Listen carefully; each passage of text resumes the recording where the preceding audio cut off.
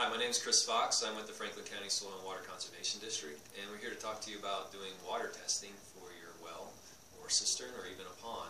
So pretty much anything that you want to test your water for water quality, we've got a sample here that you can use. We are just the pickup and drop-off site, and I'm not a professional, so if you have detailed questions about health concerns or testing your water, then you need to speak to a physician, your healthcare provider, maybe the health department, or you can contact the lab that we're dealing with, and I'll explain that in a moment.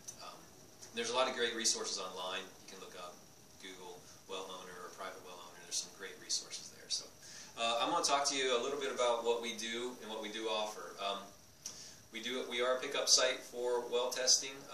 You will come collect the bottle and then go do your sample yourself and then bring it back to our office. They only collect on Fridays in the morning, so you need to have your samples back here by 9 a.m. Just to ensure that it's going to get picked up and taken to the lab. All the results will go directly to you, and all the payment goes directly to the lab. We have a couple different options, and I'm going to show you what we have here. Most people are going to test for E. coli, a bacteria test for E. coli or coliform bacteria. That is what we call the drinking water test, and that's one of the most standard ones, and one you should test for at least once a year anytime you notice any differences in your well water. It'll be in our box here, is where all our bottles are. It will have a blue dot on the top that indicates it's a drinking water, and it's a sealed container. As you can see, it's got a little seal on it. It's a sterile bottle. So what you want to do is take off the information on the bottle. There is a tablet in there. I'll leave that in there. And don't open the bottle till you collect it. And like I said, we'll only do samples on Fridays, and this needs to be a fresh sample, so draw that in the morning and then bring that in that morning by 9 a.m. Unless it's a holiday, we'll do that every Friday. So the paperwork has, on the reverse side, it has some information about how to collect your samples. Basically, you're going to want to let your water run for a while, but if you read that, it kind of explains how to do it, where to collect it. The best advice is you're going to want to collect it from where you're going to draw it to drink, so like a kitchen sink or something like that. On the other side is going to be some contact information. As I mentioned, all this information goes directly to you. We don't get any of the results. You can have it emailed, faxed, or mailed. Email would be faster. It usually takes a week to 10 days is what we tell people. It just depends on the year. They do get busy during pool season. And then you'll put some information about where you collect it, like the kitchen sink, a tap, wherever you collect it. With the E. coli bacteria test, you have two options. You can do the total coliform present or absent. This is going to give you a positive or negative result. Or you can do the total with count, which is going to tell you what your levels are. And the difference is that they're $20 for just the present or absence, or $30 for the count. And the benefit of doing the more expensive one is that it's going to give you that level, so if you test again you can kind of see if it's fluctuating. That's totally up to you which you choose, but just know the difference between those. There is an additional $5 handling fee for the transportation from our office to the lab, so you would add that, so your total would be $25 or $35.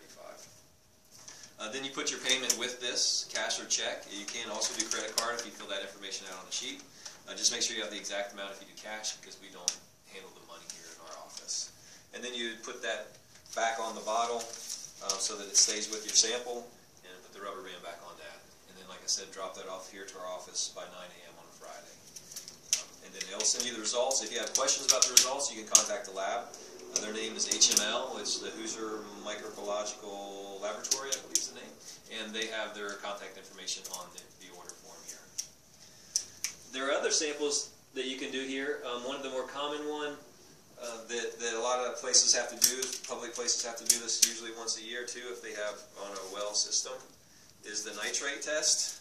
As you can see, it's not a sterile bottle. It's not a biological test. It has the orange dot on top.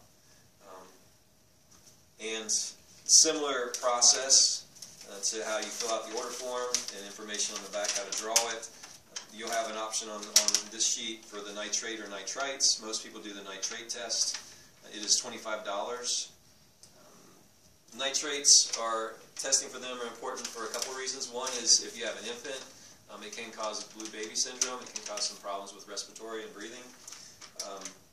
It also can be an indicator that you're getting some seepage into your well, maybe from fertilizer runoff, from a septic field, leach fields, things like that.